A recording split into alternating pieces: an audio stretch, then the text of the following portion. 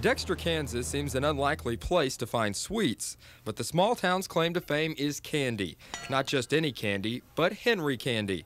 For more than 3 decades, the Henry factory has been producing all kinds of treats in Kansas. You've got to just have it, inside you and want to do it. And that's all I've ever known, so I'm proud of what we do. Evelyn Puddin's grandfather, Tom, invented the O. Henry candy bar. He started working for a candy maker in Boston, Massachusetts when he was just a child. And that's where he actually learned how to do the design candies at a young age. He was a great candy maker. The art of candy making hasn't been lost over time. Evelyn's 2 daughters helped to carry on the Henry tradition on simple things like flavoring suckers.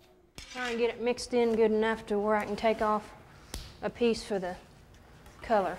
Well, hopefully it'll be lemon lollipops with a star in the middle. Each Sunday during the holiday season, people from all around flock here to watch the Henry family make candy. And it is a true family effort.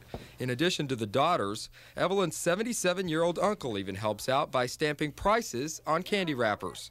But see, whenever you're around stuff like that, I think it just gets in your blood. It does.